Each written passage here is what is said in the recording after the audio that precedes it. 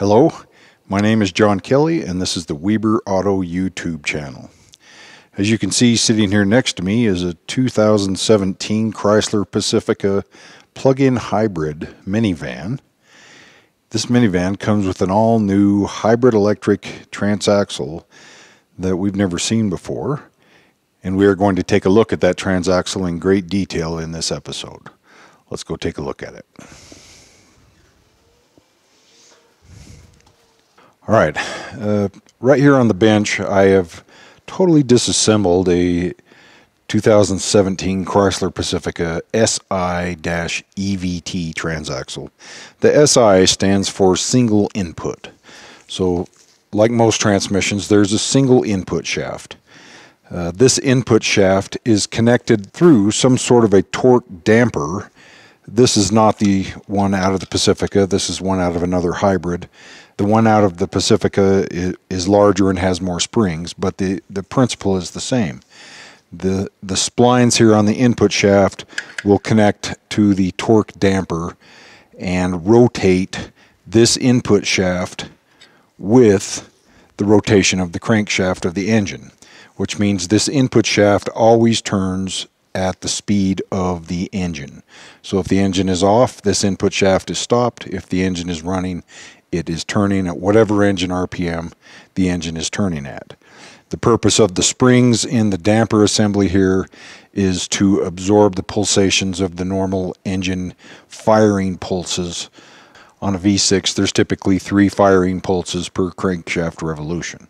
So the single input shaft is how the engine's torque is delivered to the transmission, and the engine torque can either help propel the vehicle down the road, or it can turn a generator, motor A, inside this transaxle to recharge the 360 volt lithium ion battery, or to generate power that is needed by motor B, which is the great big motor in this transaxle, also known as a traction motor, that moves the vehicle down the road. We'll get to motor B in a little bit, but for now, let's concentrate on this input shaft and what it connects to and how all of that works in relationship to the rest of the transaxle. Now, you may have heard that on this transaxle, we can use both electric motors to help propel the vehicle down the road. In order to do that, we have to have some method of preventing the engine from turning backwards while motor A is trying to help motor B move the vehicle down the road. So I want to show you the components involved in preventing the engine from spinning backwards. The input shaft that connects to the engine is going to be supported by this bearing support that is bolted to the back of the case. And so I'll set this up in some V-blocks here. Okay, the bearing support right here does not rotate. It's bolted to the back of the case. The engine's crankshaft, through the spring-loaded torque damper, can turn the input shaft just like this. Now, the next thing to understand in relation to the input shaft and the bearing supports and all of that is right here on the case. We're looking at the bell housing side of the case. And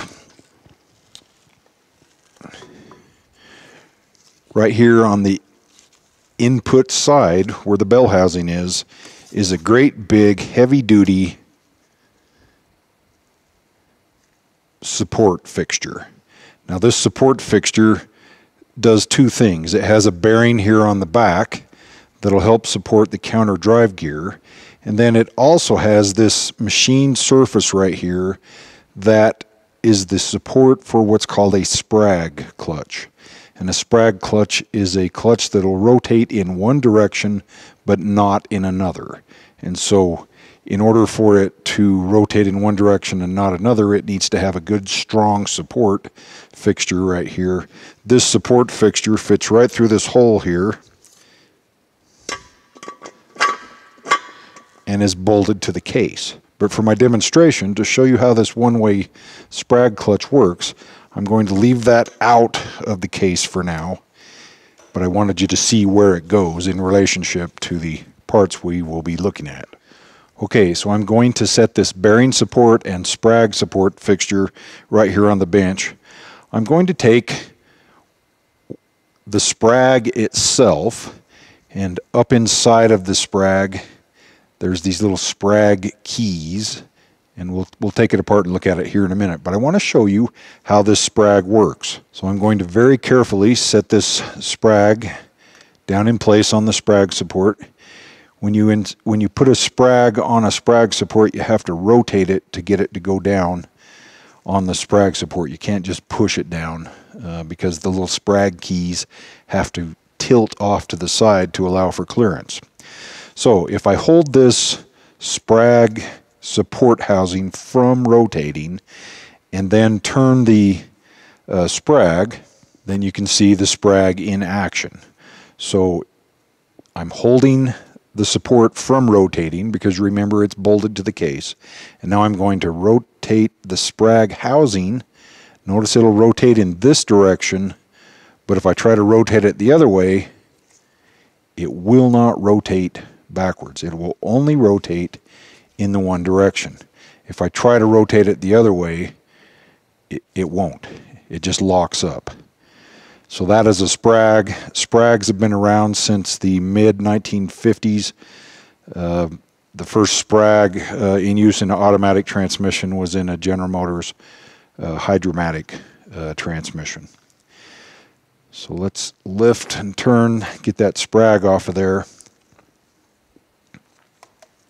So I will just take out this little snap ring. There's the ring. And then we pull out what's called a lubrication dam.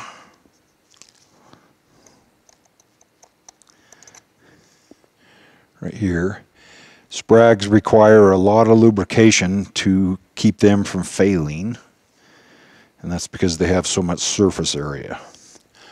Okay, so now you can see down inside of the Sprag assembly itself, and you can see little individual Sprag keys. Here's one, and so on. Now there are two cages. There's this inner cage right here, and then there's an outer cage. Okay, I've removed the Sprag cages and the Sprag keys, as you can see here. As I rotate these cages opposite directions of each other, these Sprag keys right here will lean sideways. They will tip sideways, and the inside diameter of the Sprag will get larger.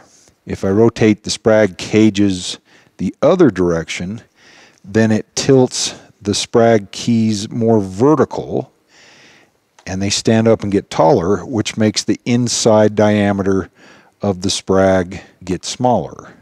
And that's when it will lock up and prevent the Sprag assembly from rotating in the wrong direction. So if I bring this support in, this cage would sit right over the support itself, and these keys will physically grab that support and lock itself up and keep it from rotating if you rotate it in one direction. If you rotate it the other direction, the keys lay on their side and allow it to rotate freely. When you reassemble a Sprag, you must put it back in the same orientation that it was when you took it apart. If I were to put this in upside down rather than right side up, upside down, right side up, the Sprag would then rotate in the incorrect direction. It would prevent the engine from turning in the proper direction. So there's a paint mark right here on this one that I noticed when I took it apart that was facing up when I removed it. So to reinstall one of these, you've got to go around and on every single key, push the key back in place while keeping a little down pressure on it. Here we go. Just like that. We'll put our lubrication dam back in place and put our snap ring back on. All right, so let's put it back on here and make sure it rotates in the proper direction. This Sprag should freewheel and rotate in the same direction as normal engine rotation, which would be clockwise as viewed from the front of the engine. So here's the front of the engine. We're looking at the Sprag spinning clockwise. We want to prevent the engine from spinning backwards, so we want it to lock up if we try to go counterclockwise, which it does. Okay, now that we've got the operation of a Sprag figured out, let's see how that works in relationship to the input shaft. Now, this hybrid transaxle design is new to Chrysler dealerships, but it's far from a new design of a hybrid transaxle. I mean, there are things that are unique to the Chrysler design here. I've got 3 different Ford hybrid transaxles right over here that look almost identical to what this one is. I've got a new Toyota Prius transaxle just across the shop right here that looks like it operates the same way, the same layout. Obviously the parts aren't interchangeable and so on, but the principle of operation on all of these are the same. So the input shaft on the Fords, the Toyotas, is always connected to a planet carrier. So this is a planet carrier of a planetary gear set. So every planetary gear set typically will have 3 pieces. You will have a sun gear, which would go in the center here, and the sun gear on this transaxle for this, what's known as a power split device planetary gear set, is connected right to motor A. So this sun gear right here is the sun gear for the power split device planetary gear set. And so it has an electric motor that runs the planetary gear set. The input shaft that connects to the engine and turns it crankshaft speed is connected to the planet carrier on every one of these designs. And then there's the ring gear, or the internal gear, which is the 3rd piece of our planetary gear set that connects through the counter drive gear to the counter driven gear and the final drive. And we'll talk more about the power flow a little bit later.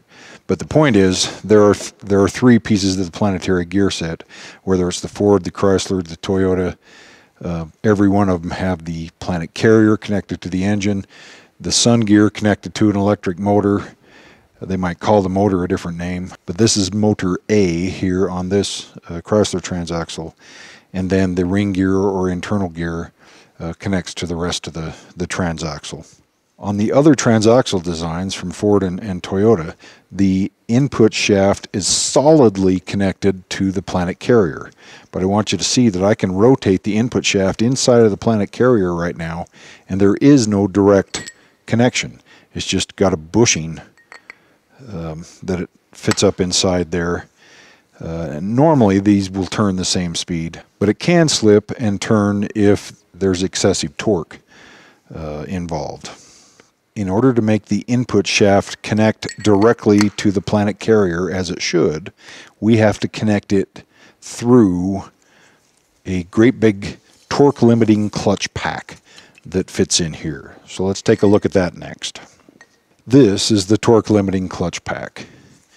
It has a snap ring that holds it in place, a really thick backing plate, and then 6 alternating steel fiber clutch discs, and then a pretty thick apply plate. And then this clutch pack is applied with a beveled spring rather than a hydraulic piston like on a regular automatic transmission. So this spring right here is going to always apply this clutch pack and try to keep it from slipping. Now what would slip?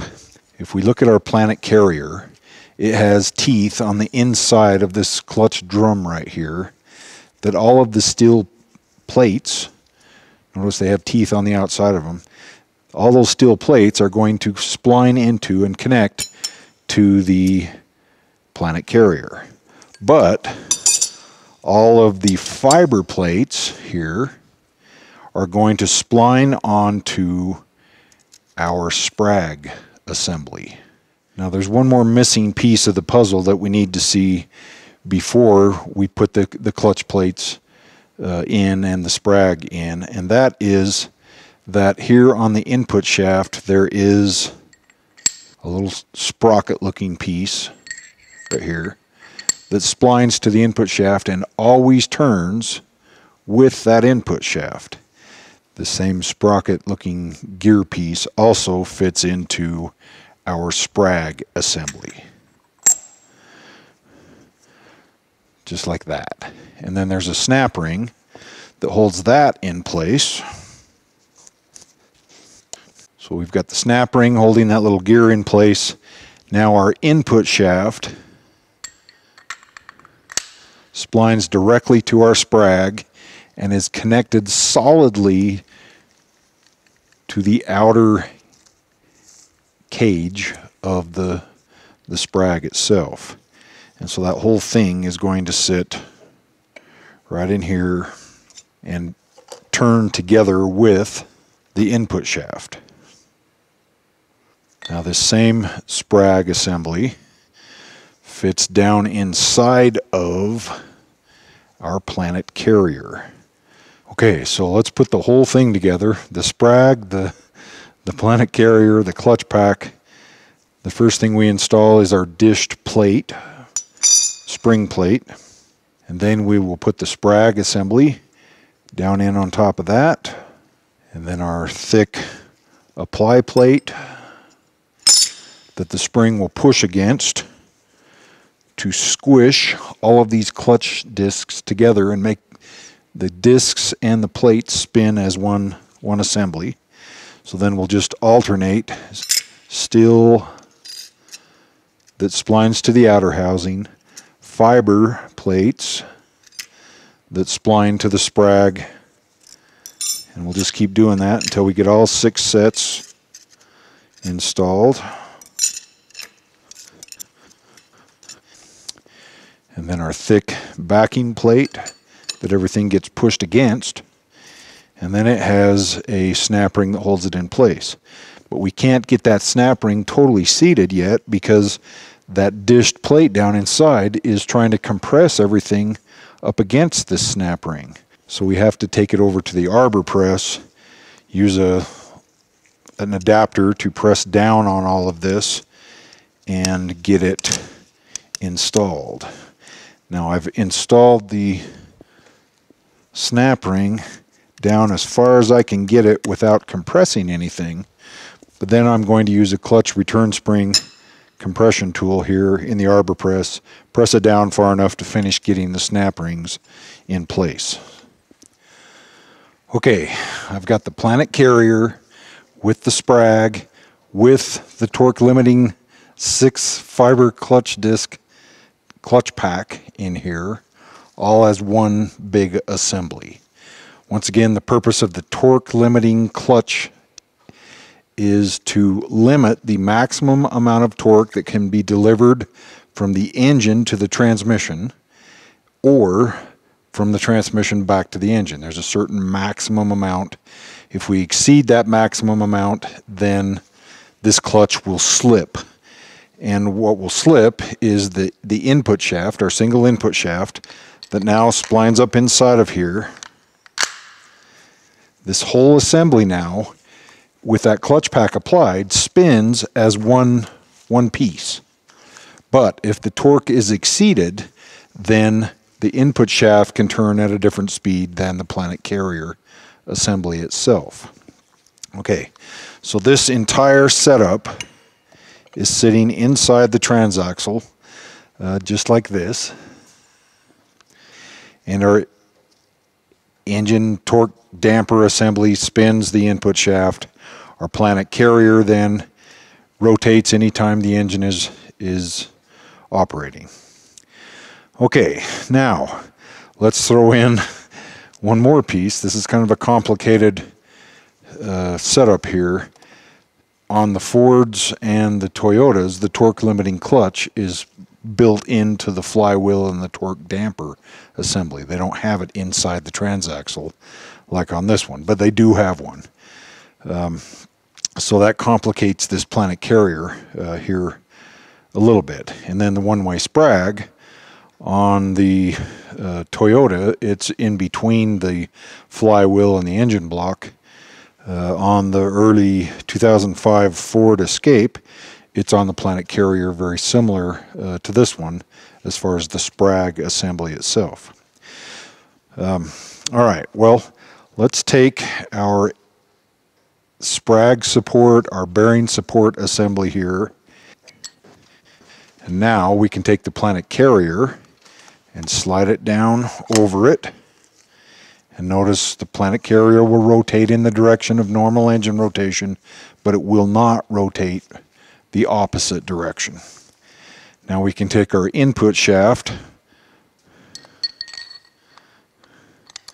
get it splined into the planet carrier, and now we have the entire assembly as far as the input shaft, the Sprag support, the bearing support, the planet carrier, and the torque limiting clutch all here as in one assembly.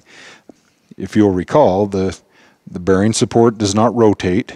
It's bolted right to our case right here. So I'll hold it from rotating. Our engine will rotate the input shaft forward in the clockwise direction, but the transaxle cannot rotate it backwards. If we try to rotate it backwards, it won't rotate. It just locks the Sprag assembly up. So that is the one-way clutch, one-way Sprag assembly. There are many different one-way devices. There's Sprags, there's roller clutches, there's ratchets, there's springs, there's all kinds of one-way devices. This particular one is a Sprag. Sprags are known for being very strong. They have a lot of surface area making contact with that Sprag support, but they also require a lot of lubrication to keep them from overheating. Okay, well, that is our single input. Now we've got the electronic variable portion of the transaxle to look at next. Our single input shaft is centered by this bearing, and this bearing is held in place with a little snap ring. Alright, I've got the bearing and the snap ring in place so that our input shaft can spin inside of our bearing support. Okay, we are going to take our bearing support, Sprag support, bolt it into the transaxle bell housing. It has an arrow pointing up to align the bolts properly.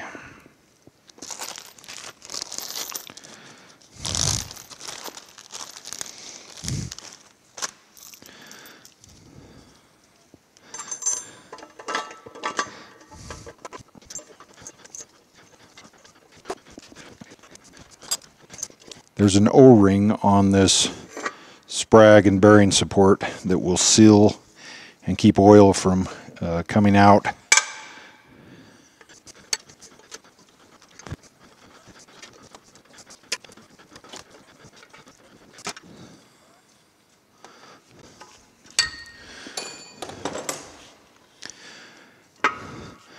Alright, I'm not going to torque these bolts. This is a training transmission. It'll be apart and back together many times. But you can see our bearing and Sprag support is bolted in. Our single input shaft can rotate freely. By the way, I put a few extra bolts in the bell housing side here to act as spacers to prevent damage to the differential seal here. So now I can lay this down and have a flat surface to work on. You can see our input shaft sticking through right here, and here's our Sprag support. Alright, let's reassemble the rest of the gears, the electric motors, and get them in this bell housing side of the case. There's a selective shim right here that goes on top of the bearing for what's called the counter drive gear. This counter drive gear right here in this surface area right here is going to sit right on this bearing that's part of our bearing and Sprag support assembly.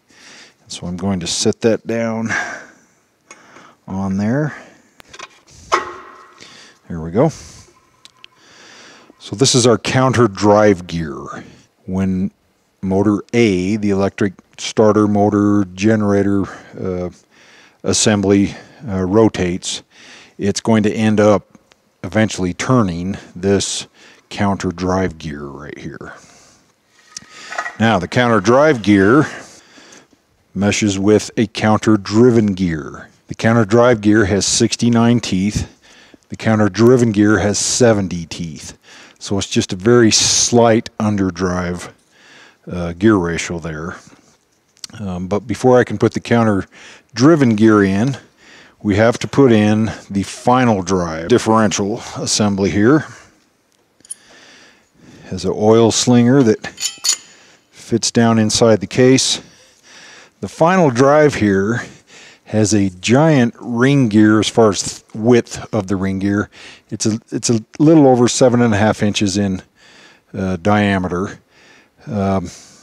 It's a regular open style differential, and it has an additional gear right here on the top that drives a mechanical oil pump, so that anytime the vehicle is moving down the road, this gear will be turning and driving a mechanical pump.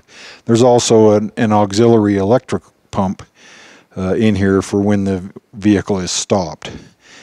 Okay, so there's a great big ball bearing on the back right here. A big heavy-duty unit, which we would expect for a minivan like the Chrysler Pacifica. So I'm going to set this differential case and ring gear down in. The gear ratio of the final drive here is 3.588 to 1. It has 61 teeth on the ring gear, 17 teeth on the counter drive gear, this portion right here, the equivalent of a pinion gear on a ring and pinion gear set. Alright, so we've got the final drive gear in. Now we've got the counter driven gear, or as Chrysler calls it, the transfer gear. Fits down in here next. Just like that. So if we turn the counter drive gear, the counter driven gear turns. That turns the equivalent of a pinion gear on a ring and pinion gear set. That turns the final drive. Now we have another couple of pieces to install. We have what's called the parking gear. These teeth right here are what a parking pawl will come in and engage and prevent this gear from rotating. That parking gear prevents motor B from rotating, and motor B meshes with the transfer gear or the counter driven gear. And so if we stop motor B, we also stop the transfer gear and the final drive. So let's bring in motor B.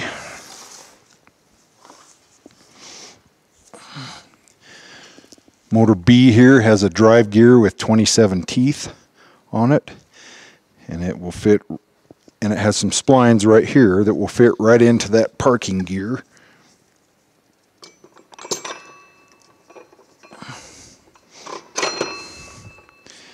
Just like that.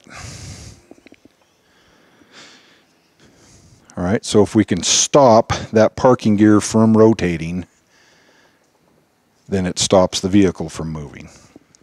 So next up we have the parking pawl assembly and linkage. This piece right here is the parking pawl that goes into one of the teeth on the parking gear and prevents it from rotating. So I've got some linkage that connects to some external linkage here that's controlled by a electric motor. And then we've got a couple of dowel pins and a spring to hold the parking pawl away from the parking gear. So right here is our parking gear that is rotating.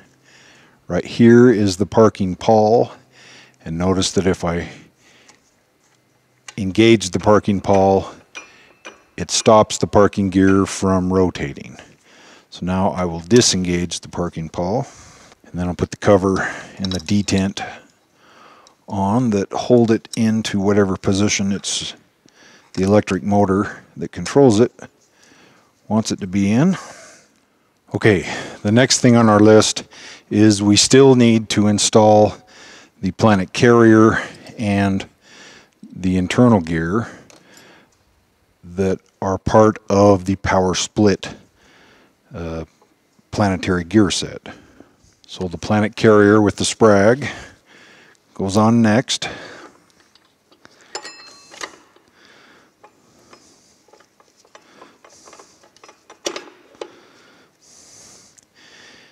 And just like we saw earlier, it'll rotate in the normal direction of engine rotation, but not in the opposite direction. It'll rotate clockwise, but not counterclockwise as viewed from the bell housing side. Okay, then we've got the internal gear, and this goes right on top of all of this. And there are 8 bolts that hold that together.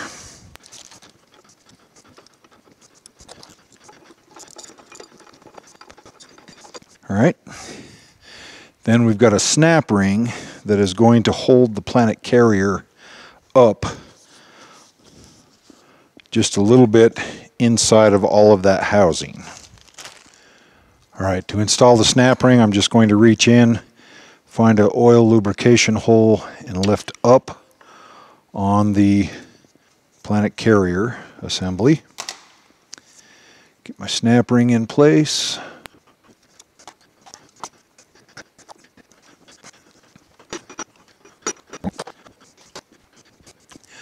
All right, we've got the snap ring holding the planet carrier to the power split ring gear and motor A drive gear or counter drive gear assembly. So the last part to come in here is the motor A assembly itself with its sun gear for the planet, for the power split device, I mean. The bearing support and the input shaft support assembly that comes through from the other side of the case would fit right here and give support to motor A as well as that input shaft that we looked at. And then motor B has a similar bearing support in the back of the case for it. Let's look at the power flow here for this transaxle. First, this is a parallel axis hybrid electric transaxle, which I mentioned before is just like Ford has been using since 2005, Ford Escapes and clear up through brand new Fords today. The 2016 and above Toyota Prius uses a parallel axis hybrid transaxle, and now the 2017 Chrysler Pacifica. They both have 2 electric motors.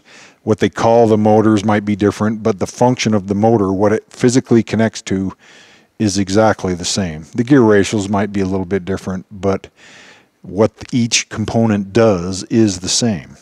So motor B on this transaxle has 113.5 horsepower or 85 kilowatts of power. It is known as the traction motor, and what that means is if this motor moves at all, so does the final drive gear, and so does the vehicle.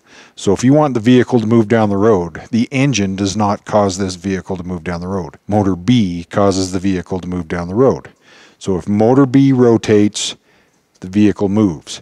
Now to move forward down the road, I've got an arrow here, forward vehicle movement. This motor has got to spin clockwise, the same as the internal combustion engine as viewed from the engine side of the transaxle.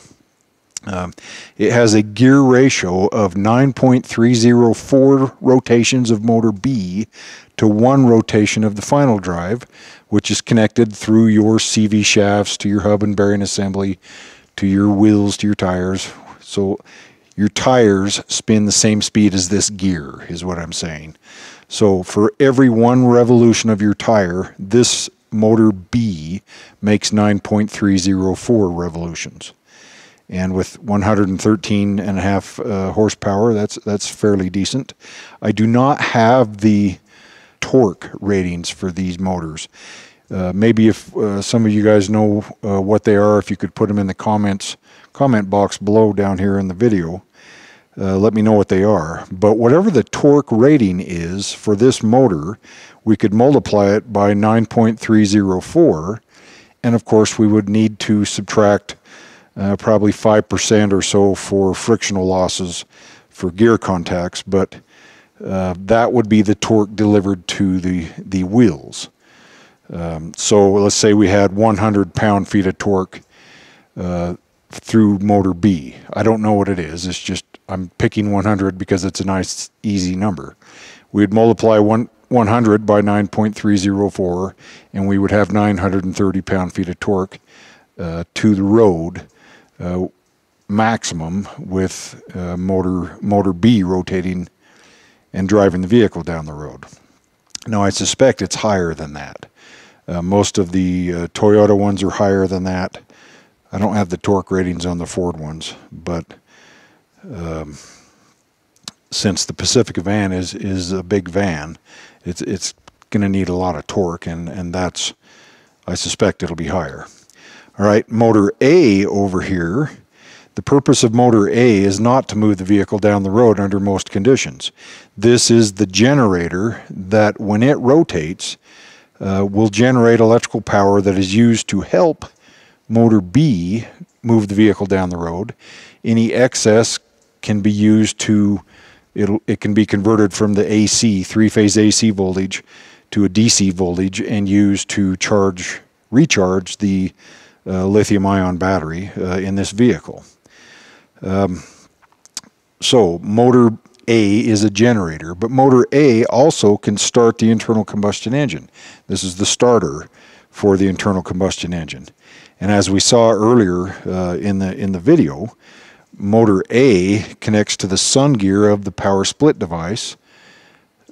The internal combustion engine hooks to the planet carrier, and then the ring gear connects to the counter drive gear, counter driven gear, and the final drive over here. So by rotating motor A with enough speed differential versus the ring gear, we can crank the engine over and get it to start. Now there are certain conditions where motor A can help motor B move the vehicle down the road.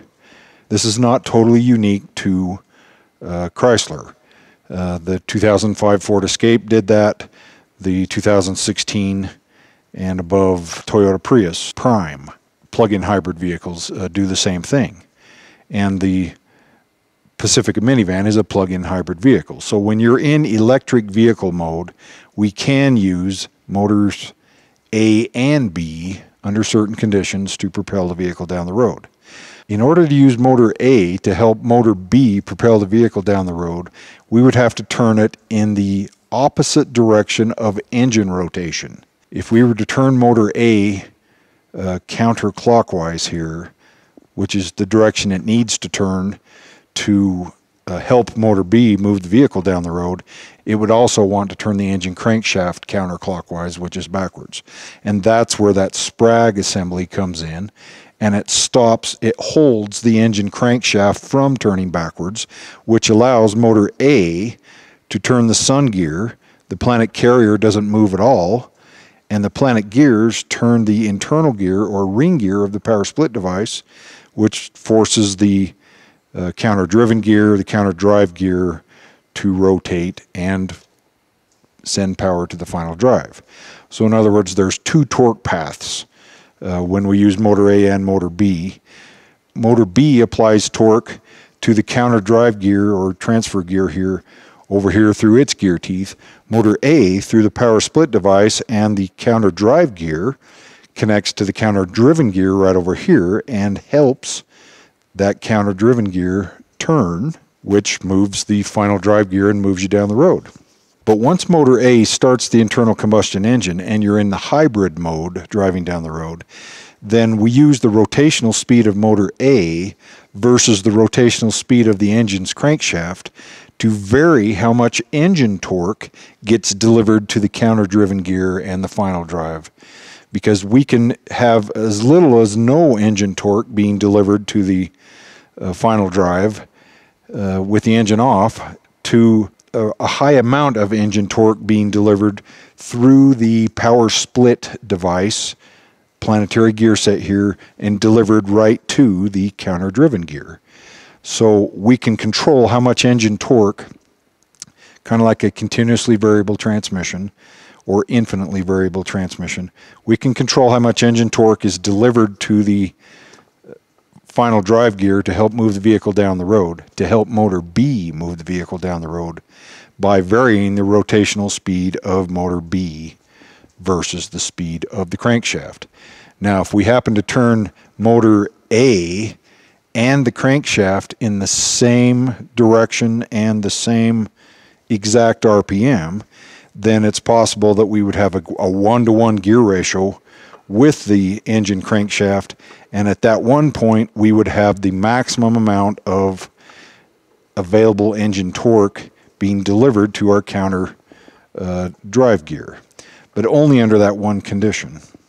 So if we speed the motor up or slow it down, we can increase or decrease the amount of engine torque delivered. Let's look at a couple other things while we're here on these motors. On the tops of the motors here, we have the resolver rotors themselves. So there's resolvers in this transaxle, and the purpose of a resolver is to measure the rotational speed, which way it's turning, its direction, and its position as it rotates.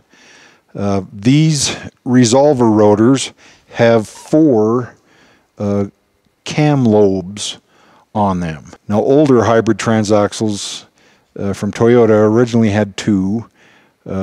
Some of them have 4. The newest one has 5. And what it has to do with is the number of magnets in these rotor assemblies. These rotors are permanent magnet rotors. As you may have noticed, there's anything magnetic that comes over here and gets next to it wants to stick to it, and you want to avoid that the best you can. The purpose of the resolver rotors is to let the computer in charge of controlling the speed and direction of these motors know where those magnets are inside of these rotors. Now, I have not taken any of these rotors apart. I don't know if the permanent magnets in there are just a single bar magnet coming down like the original Toyota Prius, or if they're in a V configuration or some sort of a hallback ring or loop, a more sophisticated design. I could probably take one of these apart, but then I doubt that I would be able to get it back together, and I don't want to do that. So the fact that there are 4 lobes on here tells me that there are 8 magnetic poles around each of these rotors. So there's usually 2 for each one of the lobes. Now, those magnets in the rotor assemblies line up with electromagnetic poles in the stator assembly. This is the stator assembly for motor A. It's the smaller one. There's a much larger one right over here for motor B. And so those resolver rotors and the resolvers themselves are used so that we know which of the 3 phases, the U, V, and W phases, to use at the appropriate moment, so that when the permanent magnet poles in the rotor come around, we can activate the appropriate stator circuit to create a magnetic field that pulls it around and makes it rotate. If we got that out of synchronization, it wouldn't rotate as efficiently as it should, or maybe not rotate at all. Now those stators sit up inside of the back case half. This transaxle has two case halves. That's it. It's a two-piece case rather than a three-piece like the Toyotas and the Fords. So we will look at the back half of the case next. Okay, we are looking at the back half of the case now. This would be the driver's side outside of the case. This is the front of the case. On the front of the case here, there is an oil level check plug area. So here on the front of the case, there's two plugs. You just take the upper plug out, and then there's a special 90-degree dipstick that you stick in. You make sure that the fluid temperature is between 30 and 70 degrees Celsius, which is between 86 and 158 degrees Fahrenheit. The dipstick is measured in millimeters, and each increment is approximately 0.1 liter. And so you bring it up to the 0 millimeter point to make sure that the fluid level is full. The fluid used in this transaxle is the Mopar 8 and 9-speed transmission fluid. This is that green-colored translucent fluid that they use in the 8-speed rear-wheel drive transmissions and the 9-speed front-wheel drive transaxles in Chrysler vehicles. All right, let's see what else we have here on the case. On the upper angle portion of the case here, we have pass-through connectors for the two sets of three-phase cables for our stators, and so there are 6 holes here, 3 for each stator. These holes would be for motor A, these holes would be for motor B, and then the inverter assembly, the power inverter module, bolts right to the top of the case, and we'll take a look at that a little bit later. All right, we've got a transmission fluid cooler that's going to bolt right here on the side here. We have transmission fluid that'll come out of this bottom hole, go through the cooler, and then back into the upper hole. And the fluid in this transaxle is to both cool the stators and the rotors and to lubricate all the bearings and gears. All right, here on top of the transaxle we have a place for the transmission vent to screw in. This is a very large vent. I've never seen one larger than this, a big heavy steel vent.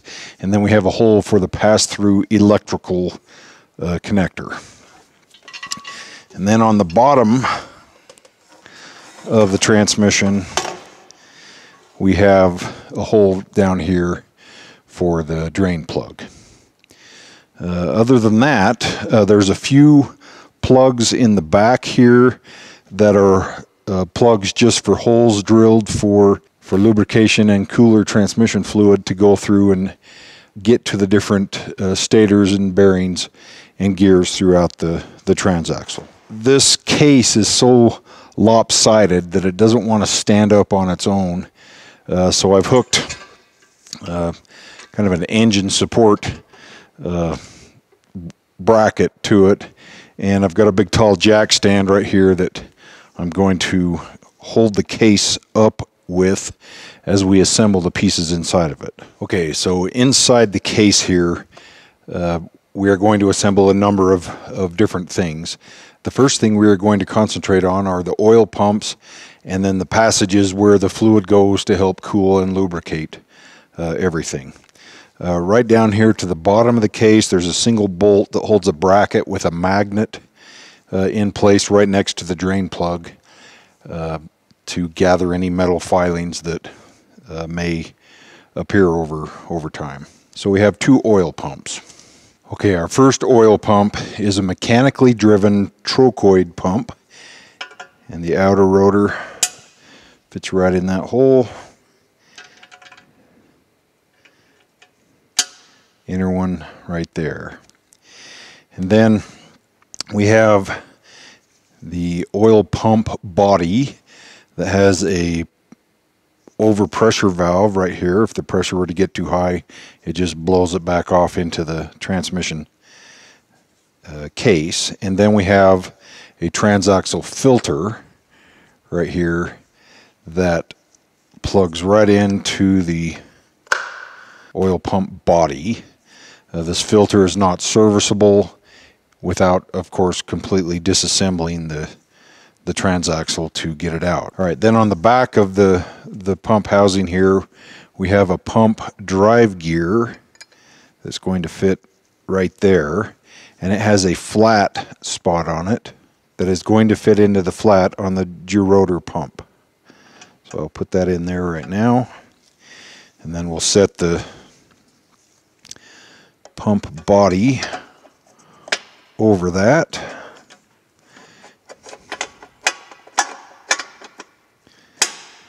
Get it lined up. There are a couple of bolts that will get started that hold that in place. Alright, so you can see the pump drive shaft sticking out right here. That pump drive shaft is turned by a mechanically driven gear here. If you recall, on the final drive assembly, it had a small gear similar to this that had 53 teeth, and then this driven gear right here has 46 teeth. So this gear will go on here a little bit later, and it has a nut that holds it in place. But we can't put this gear on yet because it gets in the way of getting to a bolt that holds our counter driven gear bearing support in place. All right, then we have, for our second oil pump, an electric oil pump. It's called the auxiliary pump. It's a 3-phase pump, and this uses a trochoid pump with 4 lobes rather than a gerotor pump. And then there's a cover that covers that up, and a couple of bolts. And then on the bottom of this adapter here, there are 2 O-rings that seal the auxiliary pump to the pump body over here. And then we have 3 bolts that hold it in place. I'm going to temporarily put this gear on for this demonstration here. When either of these 2 pumps run, so the mechanically driven gear, which will be pumping whenever the vehicle is moving, and then we have the auxiliary electric pump here that will come on as needed, determined by the computer. Typically it would be when the vehicle was stopped or at low speeds or at higher stator temperatures that need additional cooling. Both of these pumps send fluid to 2 different locations. One location is it sends it through some passages in the back of the case and then back right out into the center of this big post right here and this hole right here. This hole over here is where that input shaft bearing support fixture sits, and so that's going to bring lubrication fluid up to the planet carrier and the sun gear and the ring gear in our power split device to lubricate those gears. It's also sending it to this long post over here, which is a bearing support on one end for the great big motor B that moves the vehicle down the road, but then it also sprays oil all the way through motor B to the motor B drive gear and bearing that it is centered in on the other side. So the motor B drive gear and the counter driven gear get some lubrication off of that. So that's one of the 2 paths that these pumps send fluid. So that one path that we just talked about is for lubrication. So the other path is the fluid is sent to the front of the transaxle here, and it comes out this bottom hole right here. where we have a heat exchanger. This heat exchanger can be a transmission warmer when the transmission is cold, and it can also be a transmission cooler when the fluid is hot. So here on this heat exchanger, we have antifreeze coming in. It absorbs the heat from the hot transmission fluid and then transfers it out to the radiator to get cooled. On its way out, I believe it goes through the power inverter module on top of the transaxle as well. One of these, and I can't tell which one it is from the service information, would be coolant in and the other one would be coolant out. Now on the back side of the heat exchanger here, we have two pipes sticking up with O-rings on them. Those are going to go into the transaxle housing itself. The fluid coming from the oil pumps goes into this bottom one and comes out the top one over here. Now there seems to be right here some sort of a thermostatic bypass valve, which is pretty typical on a lot of transmissions. There's some sort of a valve in there, and I tried to take it apart, but I could not get it to come out. But if it's what I think it is, it's just not going to let the transmission fluid circulate through the cooler when the fluid temperature is too cold. So maybe this does not act as a transmission fluid warmer.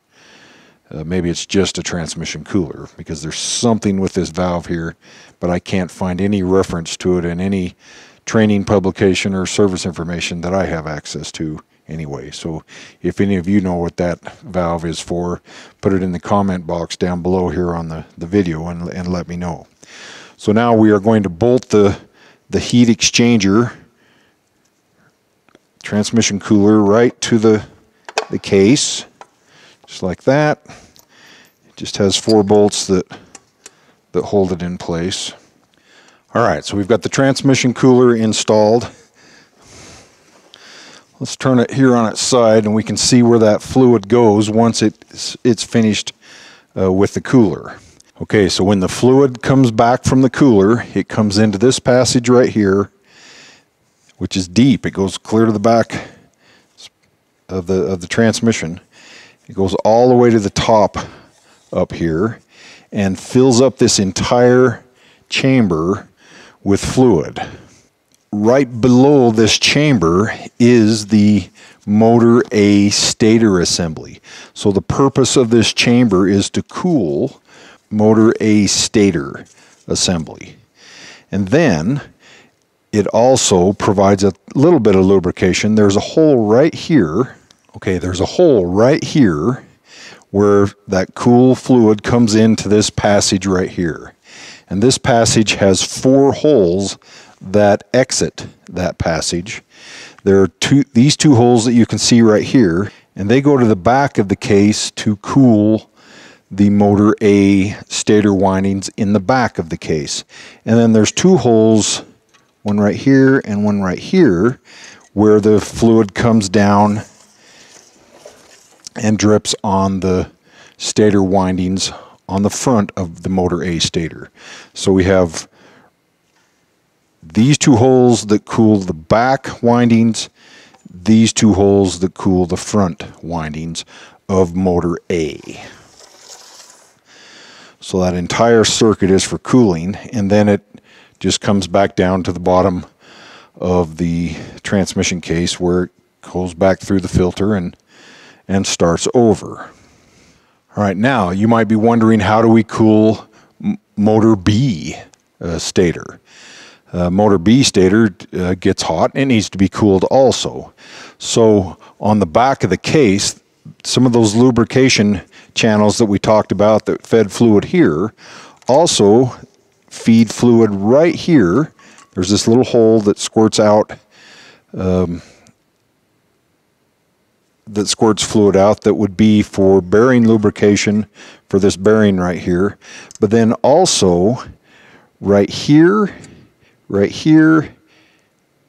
right here are additional holes where fluid will come down and cool the front and rear of the motor B stator assembly off of that lubrication circuit. So it looks like the main circuit that we talked about first was mostly lubrication, but it also gives us some motor B stator cooling. And then the other route that goes through the cooler in the front goes to motor A cooling. Motor A apparently runs hotter since it acts as a generator and is having large amounts of current.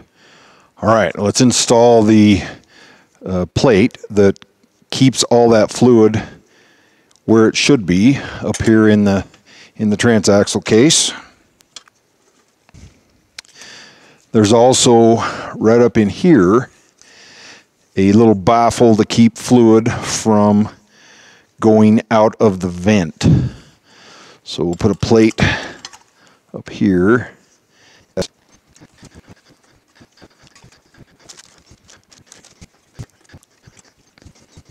There are 2 bolts that we'll leave out right now that we'll need later for the resolver wire harnesses. Okay, so there's our oil plate and our baffle installed. So now the next things to install would be the resolver assemblies themselves for motor B and for motor A. This is the resolver assembly for motor B. As you can see here, it has 3 twisted pair sets of wires. There are 3 coils of wire in here. One of those coils has a high frequency voltage applied to it that induces current and voltage into the other 2 coils depending on the rotational position of the resolver rotor on the top of those motors that we looked at. So these bolt down inside here next. These can only be installed one way, unlike most of the Toyota resolvers, that if you removed the Toyota resolver, it could cause you some problems. Because there was no way, unless you marked the relationship of the resolver to the case, to know where it would go back in. But these just bolt in one position only. So that's a really good thing.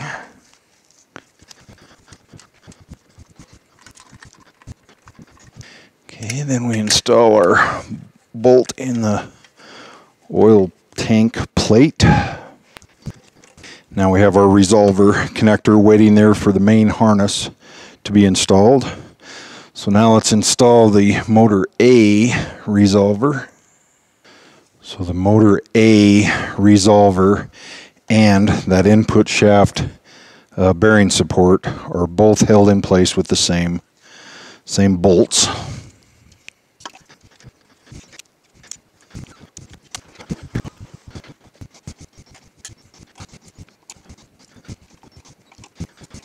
Okay, so now we've got our motor A resolver installed. All right, next thing to be installed is the internal wire harness.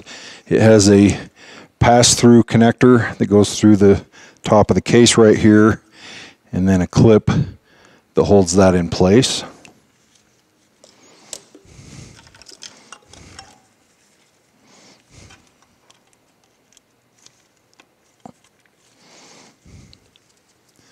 The transmission vent is in the way of putting the clip on. That's why I had the vent out. All right, we've got the clip on. Put the transmission vent back in. So the internal harness has these little plastic clips that hold it in place. They just push into the bracket holes.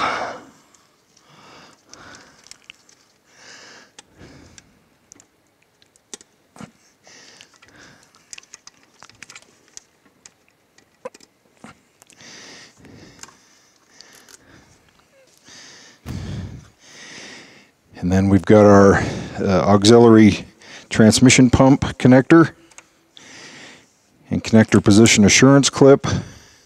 And then we've got our resolver connector for motor A and our resolver connector for motor B right there.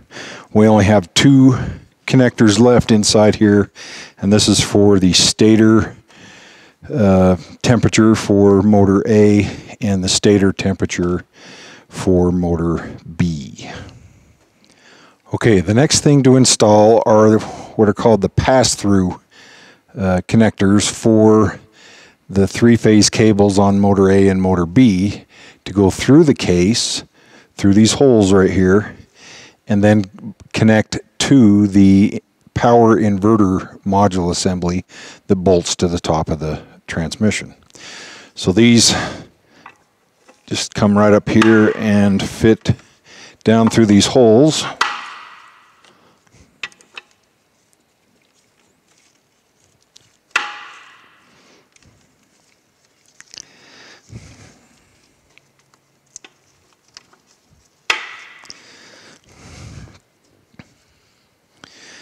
And then they have some little screws that hold them in place.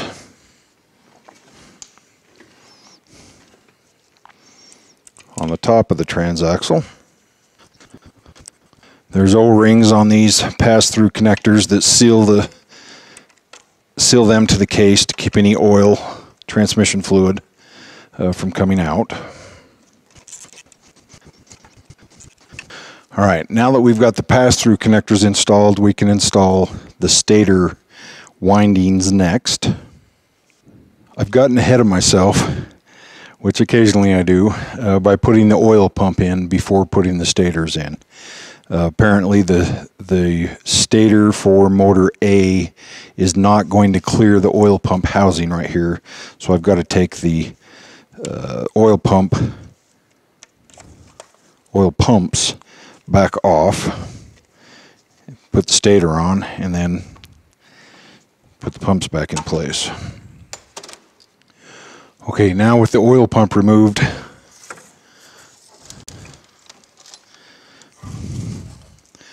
I can install the stator for motor A.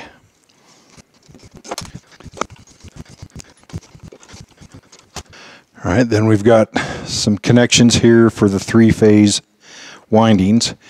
Now before you connect these up, you want to make sure that they're good and clean. Get some contact cleaner, electrical contact cleaner. Don't touch it with your fingers. Don't have greasy, oily hands.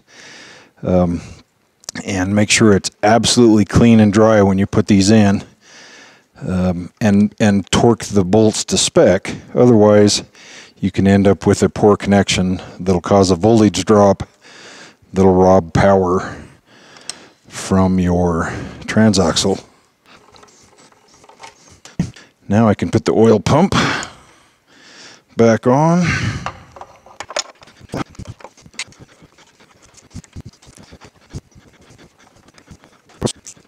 All right, now the next and heaviest part of this reassembly is the motor B stator assembly.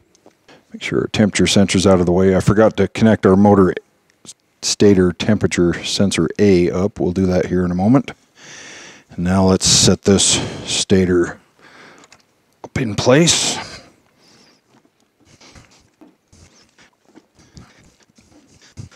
Oh, it's slightly out of rotation. I haven't gone too far. There we go.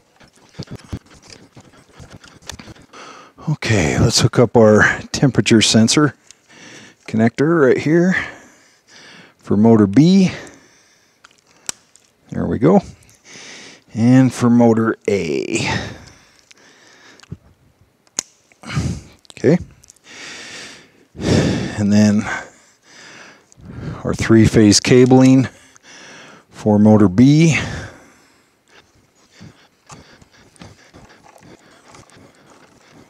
We've just about got this fully assembled as far as I'm going to assemble it. I'm not going to put the two case halves together and put the electric motor rotors in and bolt the case together, because I want to keep it apart for my students to see. The last piece that has got to go on here is the bearing support fixture for the counter-driven gear. So that's this piece right here. And it's going to partially cover, so of course our motor rotor would have to be installed for this to work out properly.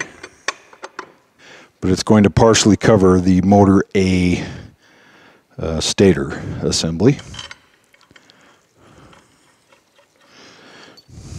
Big heavy duty support fixture.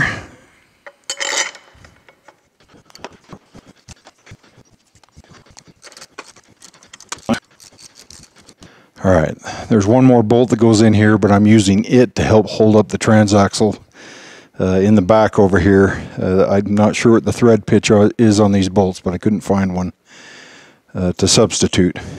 So now that we've got that in place, we can put our mechanical pump gear on. As you can see, it covers up the bolt hole, covers up the bolt that holds the transfer gear support in place. Now the transfer gear support has a trough right here where it's going to gather oil, and it'll come down and come out this little groove right here to lubricate the preloaded bearing of the counter drive gear or transfer gear, and keep it lubricated also. Okay, let's turn the transaxle sideways here. Just this back half of the case, from what I've measured, is a little over 100 pounds. So it's a pretty awkward case to be flopping around. Normally, when you put one of these transmissions together, you would put everything in this case half first. All the gears, rotors, everything, and then just set the other case half over the top of it and be done. But for my classes, we're going to leave this open. All right, now our power inverter module is going to bolt right here to the top of the transaxle. So let me go get that next. So this is the power inverter module. As you can see here along the bottom of it, we have the same 6 connections, electrical connections, that you'll have right here on the top of the transaxle. So this is going to bolt right onto here, and then we just have some 6 little bolts that go through there and connect these pass-through connectors to the power inverter module, the rectifier, the IGBTs, and all of that are used to control the motors. But while I've got the power inverter module separated here, let's take a look at a few things. We have a connection right here. There are 2 holes right here.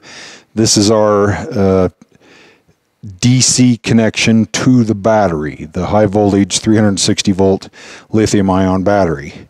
So here's the positive post, the negative post. There is a fuse in here for the air conditioning, electric air conditioning compressor, because this also controls that. And then it has a high voltage interlock circuit right there, where if somebody removes this plate to gain access to these electrical connections here, it'll disable the high voltage system on the vehicle. So that's the interlock circuit. Right here, this orange connector is the air conditioning system compressor connection, where we have the vehicle harness and the external transmission harness that plug in right here. On the front here, as you can see, there are 2 coolant hose connections right here. So the same coolant that goes through the transmission cooler comes up and goes through the power inverter module and to cool its electronics as well. Let's set this power inverter module up on the top of the transmission. There's a gasket keep moisture out of the connections. It goes right there. And then the power inverter module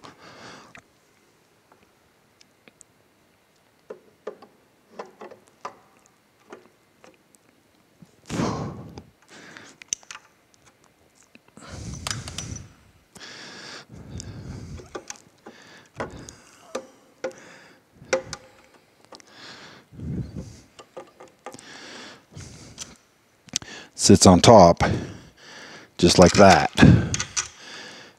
and it has 5 bolts that hold it in place.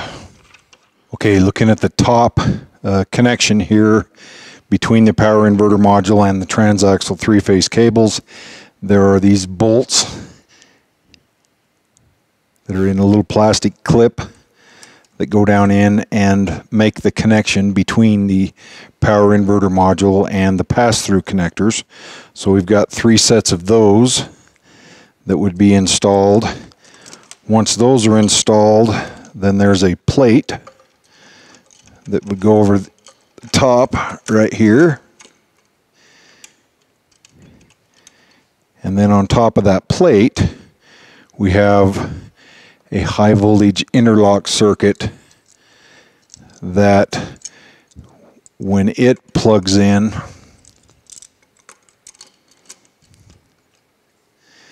it completes the interlock circuit and allows the high voltage circuitry on the vehicle to work.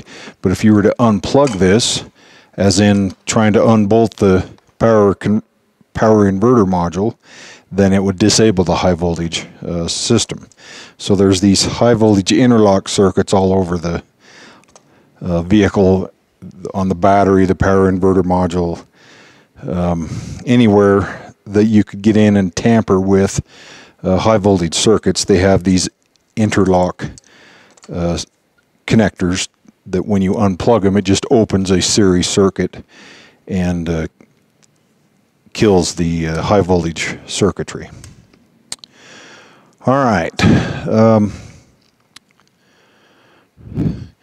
From what I can tell, the power inverter module is a replace as an assembly only, unlike some of the Toyota inverter modules where you can go in and replace individual pieces. But who knows, over time that may be a possibility in something like this. All right, what leftover parts do we have? Oh, okay, to get finished up, the last part I wanted to show you and to install is the part pawl actuator. As we saw before, when we move this piece of mechanical linkage, we can put it in park or take it out of park. There's just simply a computer-controlled electric motor that does the same thing. So to install that, it just has 3 bolts that hold it in place. There's a little pin that sticks through the linkage right here.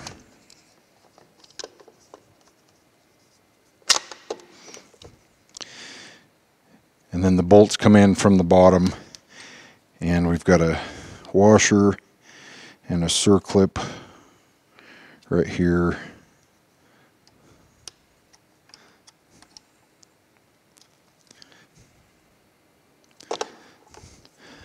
That hold it in place. Okay, well, it's quite the transaxle. Pretty heavy. I think it's right around 270, 280 pounds with all the individual pieces that I've weighed. It is a more narrow transaxle than any of the Fords or the Toyota transaxles. Not by much, but it is a really narrow but tall, of course, transaxle, which lets it fit into some small engine compartments. I wouldn't be surprised to see this in a hybrid vehicle, not a plug-in hybrid, but a hybrid. But who knows? Maybe there'll just be more plug-in hybrids, or maybe this is all we will ever see out of this transaxle. But I doubt that. All right, well, thank you for watching. Have a good day.